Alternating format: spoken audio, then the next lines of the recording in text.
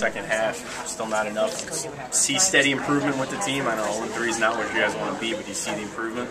I think from week 2 to week 3 we had a lot of improvement. I think the only area there where I think we suffered a little bit was on offensive line. They took it to us, their defensive line. But I thought our defense played a lot tougher. I thought we made it tougher on them to score. I think there was a lot of good things defensively.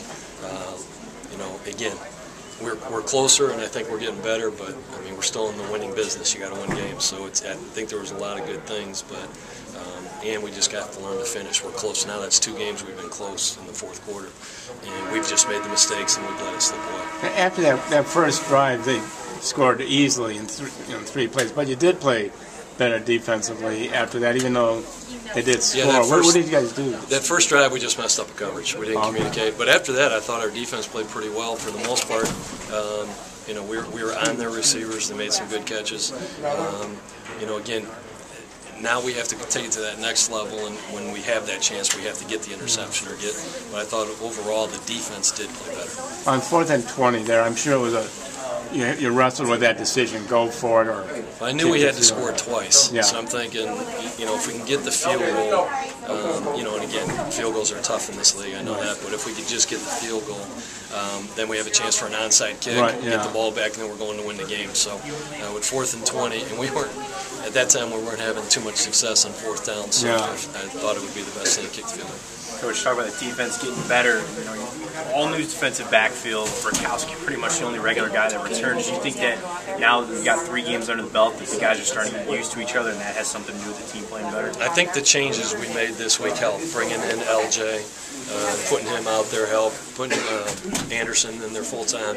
So I think the changes we made, they definitely played better as a group. But hopefully we have to keep building on that. Though still wasn't good enough. When so many penalties are called, I don't know what the total was. I mean, because they're, probably a third of them were declined. What does that do to the flow? It always hurts the flow of the game in arena football because you don't want that many penalties. It kind of,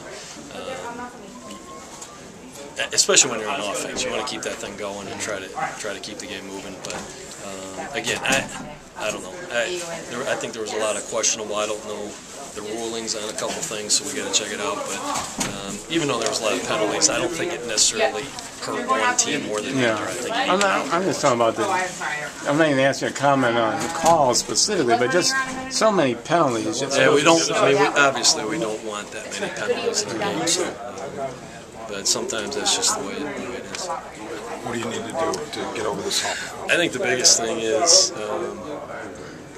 we have to keep getting better defensively, and I think we showed tonight that we can do that. So I think we're going to keep getting better there. Offensively, I was disappointed that we stalled so many times, and it's not like we're throwing interceptions or turning the ball in. We were just stalling, and so that was the frustrating thing on offense tonight. That we, that's a very good defense. It's a very good group, but I think we hurt ourselves a lot, or just as much as anything they did to us. So even though still has only that one stop on defense, right? That fumble. Yeah, we still only got the one stop, so we still. That's why I said it looked a lot better, and I think we made it a lot tougher on them. But still, we got to get that score down in the 40s or 50s.